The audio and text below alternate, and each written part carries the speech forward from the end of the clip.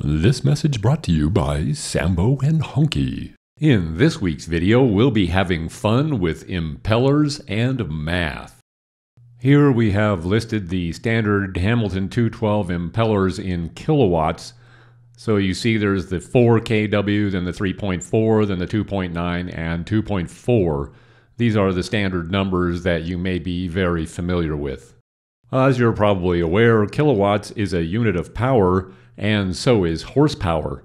And here's a conversion factor that lets us get from kilowatts to horsepower. So 1 kW is 1.341 horsepower.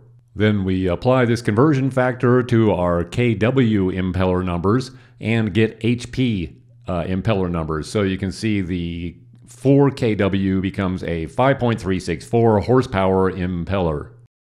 So it turns out this 5.364 horsepower is actually at 1,000 RPM, and then the horsepower requirement goes up from there, and that is a cubic function.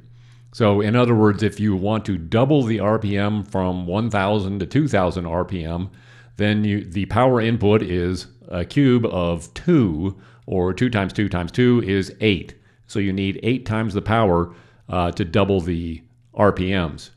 If you want to, say, triple the RPM, then you need 3 times 3 times 3 is 27 times the power. And if you want to go all the way up to 4,000 RPM, then you need 4 times 4 times 4, which is 64 times as much power. So you can see the power input goes up very drastically as the RPM goes up. And by the time you're up to, say, 5,000 RPM, then you need 5 times 5 times 5 is 125 times the original 5.364 horsepower. So that's a lot of horsepower. And in this big block of numbers, we have the horsepower compared with the RPM for each of the impellers. So you can see the 4.0 impeller begins with 5.36 horsepower at 1,000 RPM, and by the time you're up to 5,000 RPM, that's 670 horsepower. So there you can see it's gone up a lot, and we have numbers arranged for each of the 3.4, 2.9, and 2.4 impellers. And now if we plot those, they look like this. So you can see at idle there's almost no horsepower input, and that's sort of evidenced by the fact that you can start your engine when it's effectively in gear, and there's no clutch to pop in a boat. You just turn the key and the engine starts. So almost no power is required to hold it at an idle. And then by the time you get up to 4,000 RPM, there's a lot of power required and more for the 4.0 impeller, obviously. So this chart lets you do some interesting things. Suppose you have an engine that is giving you 3,600 RPM with a 3.4 impeller, then you have about, say, 210 horsepower. And if you do an engine swap and your new engine gets that same impeller up to 4,400 RPM, then you have about, let's say, 390 horsepower. So there you can see the effective horsepower increase from this engine swap. But it turns out you actually don't even need this chart to figure this out, because we know that this is a cubic function. So if you just want to see the fractional increase in horsepower, then all you have to do is take the cube of the ratio of the RPMs, and that will give you your effective power increase. So in this example, we've gone from 3,600 to 4,400 RPM. So we take the ratio of those two numbers, cube it, and the result is 1.83. So in other words, there's been an 83% increase in power. So sometimes people wonder what would happen if they change their impeller.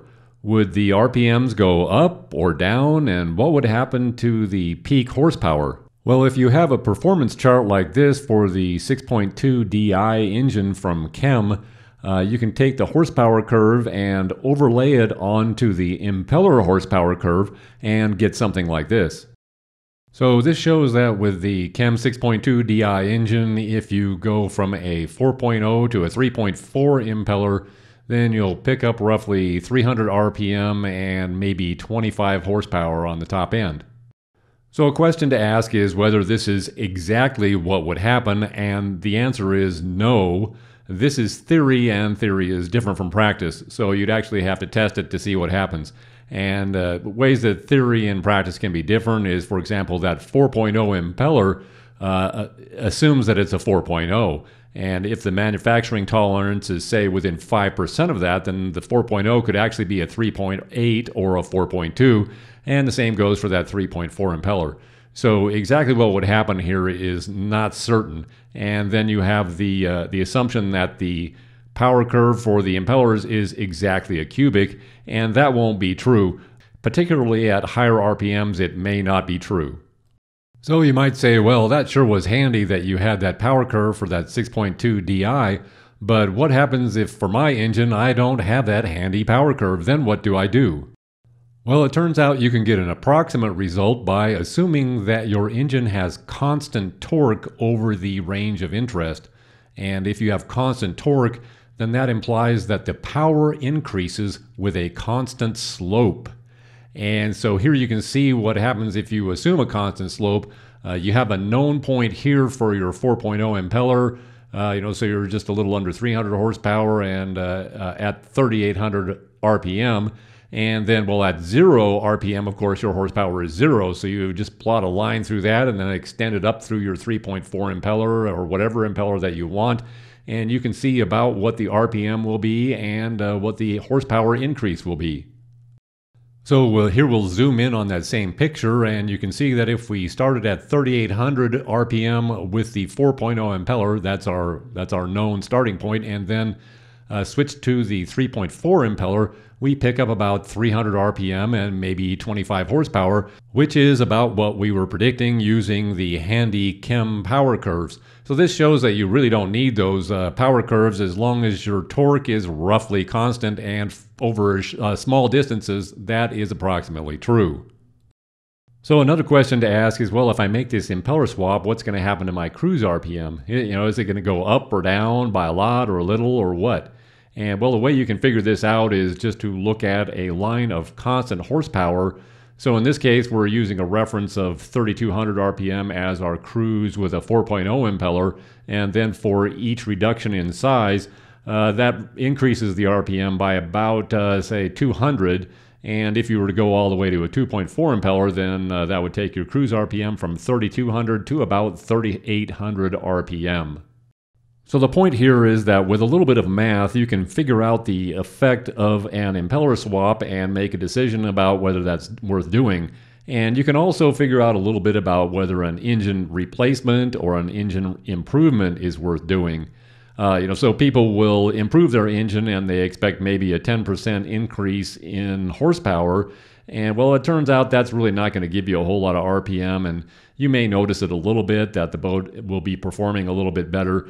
But if you really want to notice, have a night and day difference, then you really need a lot of horsepower before you're going to be feeling the difference. So my opinion is, when you're making an engine modification or an engine swap, it's either go big or go home.